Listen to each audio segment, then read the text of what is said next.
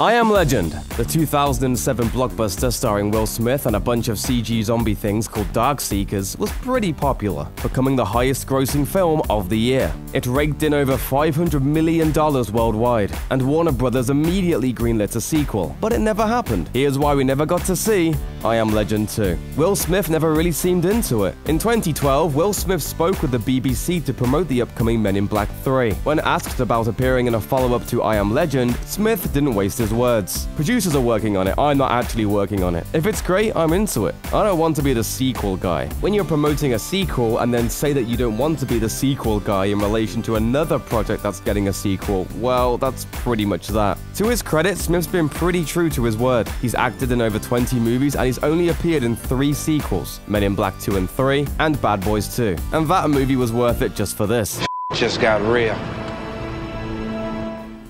And let's not forget he declined to come back to the Independence Day sequel in 2016. And not even the lovely Margot Robbie could convince him otherwise. That's what, yeah, why did it take so long, man? I'm not doing it. I'm not. Don't get that look on. I love that movie so much. So you're not doing it? I'm not okay. If he can say no to her, he is definitely not the sequel guy. Prequel plans.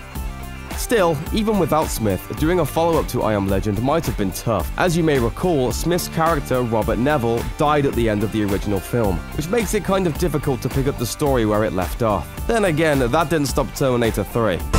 I'm back. Anyway, that's why Warner Brothers started pursuing a prequel, which, according to a 2008 article in Variety, would have shown the final days of humanity in New York before a man-made virus caused a plague that left Smith's character the lone survivor among a mutated mob in the city. That sounds kind of cool, except the first movie already used flashbacks to show the military quarantine of the city. Neville valiantly decided to stay behind, and then helplessly watched as his wife and daughter die in a helicopter crash during the evacuation. That kind of covers the dramatic beats leading up to his solitary existence in the original film. So, nope.